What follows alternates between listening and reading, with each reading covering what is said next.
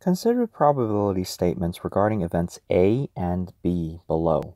So you're given the probability of A or B is equal to 0.3, probability of A and B is 0.2, and probability of A given B is equal to 0.8. What is probability of B? So the relationship between probability of A and probability of B and probability of A given B is given by the following relationships. So I know that probability of A given B is equal to probability of A and B over probability of B. If it was the other way around, probability of B given A, then it would be the other way around. It would be A and B over probability of A. So here in this case, we're asked to find out what is the probability of B.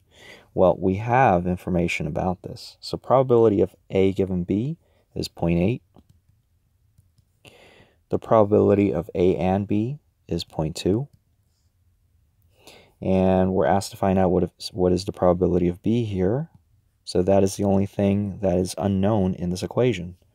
Probability of B will equal to 0.2 over 0.8, which is equal to 1/4. Or probability of B is equal to 0.25. So in this question, they actually gave us additional information that we really don't need. But that's okay because we know what to do here. Option 2 is the correct answer.